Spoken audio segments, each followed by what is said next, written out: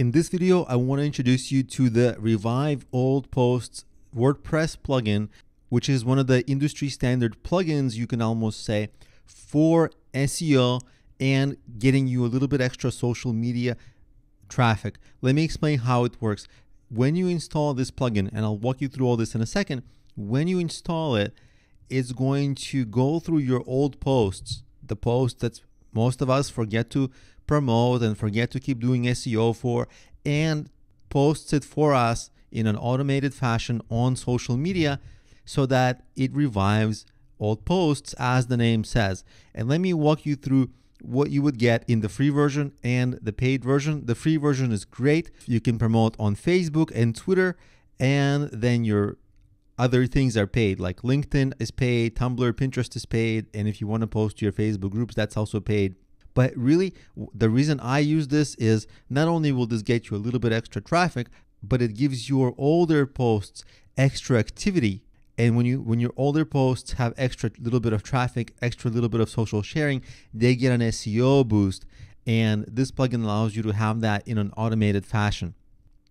And while for most people, the free version is just enough and is just fine, the paid version also has options for e-commerce like WooCommerce, posting, and then you get access to more of WordPress media library and other features like that. You can read through all the features here, but let me walk you through how it works. Here is a very basic WordPress setup.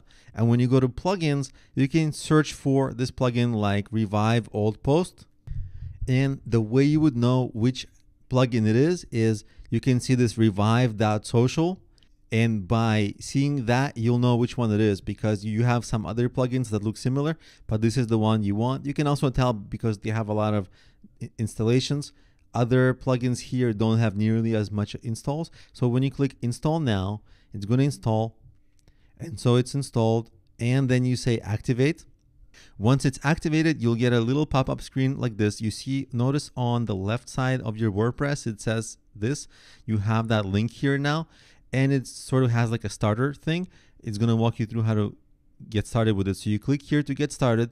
Okay, so you click next. And these tabs on top, they're going to be your general setting tabs. And you click next. It's going to walk you through how to do everything. You can set up your social media accounts and so on and so on. Now, let's actually set up our Twitter. So you can click on Twitter, sign into your Twitter.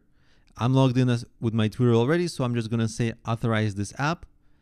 And we are authorized. Now, this is a blog that's basically, there's nothing on this blog. It's a blog I set up just for this presentation, but we're already connected on Twitter, right? And when we click on general settings, you can take a look at all the things you can do. You can set how often you want the posts to go out, like a minimum time interval between posts, minimum post age, maximum post age.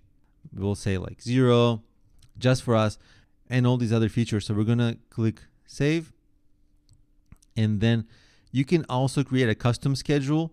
This happens in the paid version. What I'm gonna do is I'm gonna create a test post.